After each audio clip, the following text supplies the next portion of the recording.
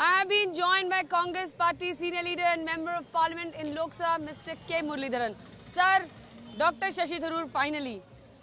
His representatives have picked the nomination papers from the Congress Party's Central Election Authority, and it seems that he's all set to file the nomination and contest. How do you see it, sir? Yeah, he can contest because Congress President already told that any person can contest for the post of Congress President.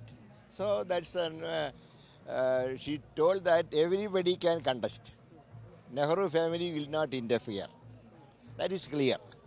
But Ashok Gehlot openly told that he is always support Nehru family. So if we file nomination on coming days, our vote will be at Ashok Gehlot. You'll be giving to Ashok Gehlot. Yeah. Though Dr. Tharoor comes from Kerala. This is not Kerala.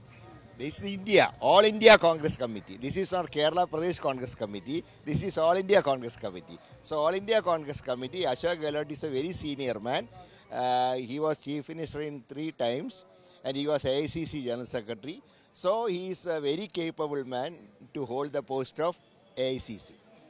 And today there is an important meeting in Rajasthan also. There might be a new Chief Minister because Congress has come up with this one person, one post formula. How do you see that, sir? No, Ashok Gehlot already told that one man, one post, that decision taken by Rajasthan, Chintan Shibar, he will follow that matter.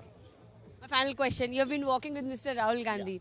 Yeah. Did you get a chance to tell him once again that, take over the mantle, you should take us forward as far as Congress presidentship is concerned? Or what was the mood when you had a word with him? No, he already told that he is ready to work for Congress party, but he is not ready to take any post in the Congress party. And how do you see Mr. Gandhi? Because some of your colleagues are saying that he is the supreme leader, and once this yatra ends, a new Congress will emerge under his leadership. No, he is the enthusiasm of the Congress party. So he will lead party, but he will not take any official post in the party. Thank you. Well, that was Mr. Muraleedharan talking to us with video journalist Dalbir Singh Supriya Bharadwaj for India Today in Thrissur.